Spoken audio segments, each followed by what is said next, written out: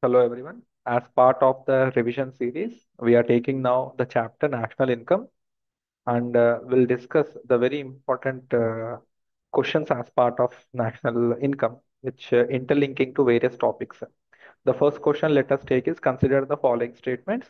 GNP plays a crucial role in analyzing the balance of payment. So the question is about GNP here, and he's talking about the balance of payment.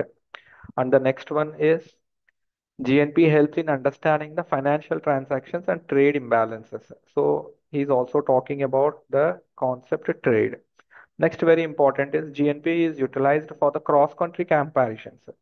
So he's talking about GNP is accepted as a global tool for making comparison of the growth rate of the country like India with other countries. So the question is about incorrect statement. So now let us take what is balance of payment and what is NFIA. So NFIA means net factor income from abroad, net factor income from abroad,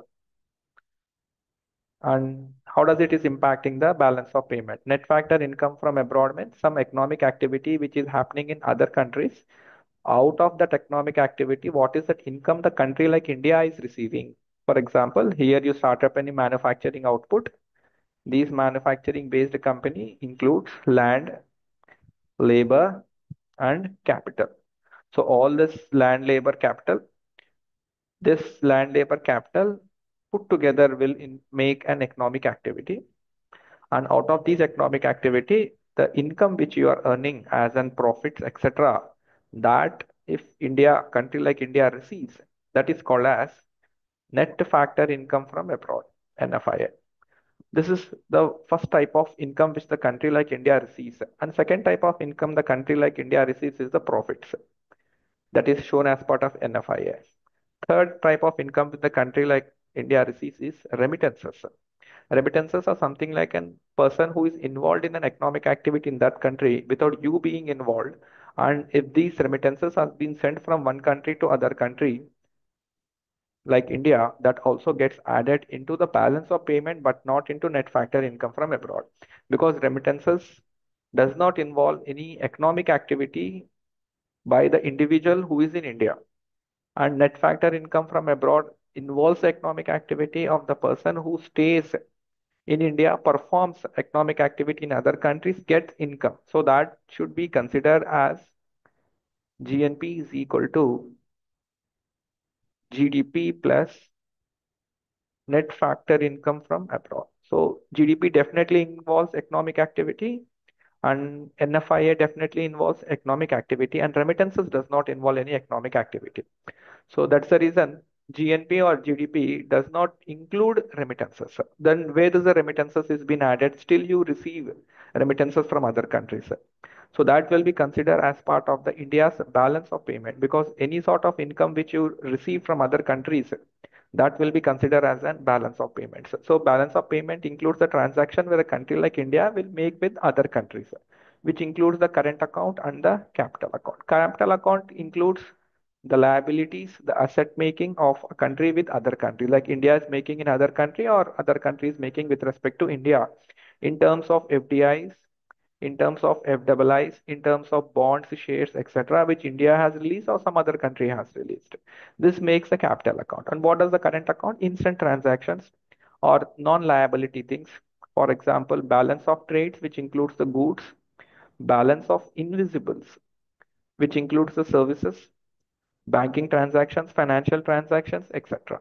So that includes interest payments, that includes remittances, that includes NFIA, etc. So NFIA, remittances, interest payments, everything will be added as part of the current account, but not the capital account. This is called as BOP. So now here the relation is, does NFIA makes an impact on BOP? Definitely yes. NFIA makes an impact on BOP, that is it directly into its current account. So one is with economic activity, other one is without economic activity, but both of them are making transaction with respect to India that is being reflected into balance of payment. This is what you should understand very clearly. So NFIA makes an impact in BOP. NFIA is added as a component into GNP, which means NFIA is playing a dual role here. This is very, very important point.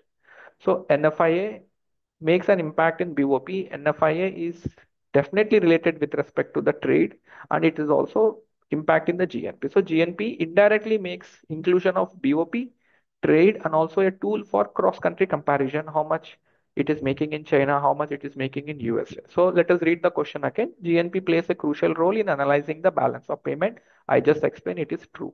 It is helps in understanding the financial transaction and the trade imbalances. True. And GNP is utilized for cross-country comparison. Just now I have explained, yes, it does make. So which of the following is incorrect? All are correct, so answer has to be D. Now, apart from that, what makes in GNP? So how does that you calculate GNP? GNP is something which you have earned from other countries.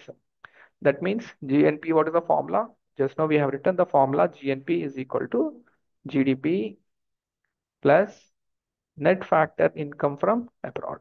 So this is domestic economic activity. This is economic activity out of your territory. Put together is GNP. So GNP role depends directly on GDP. It roles also depends on NFI. NFIA makes a very greater impact on GNP. So here there's an explanation which I have already given. Go through this explanation that will add. If anything doubt you have, you can still comment or share with me those questions, then I can take those questions directly. Thank you.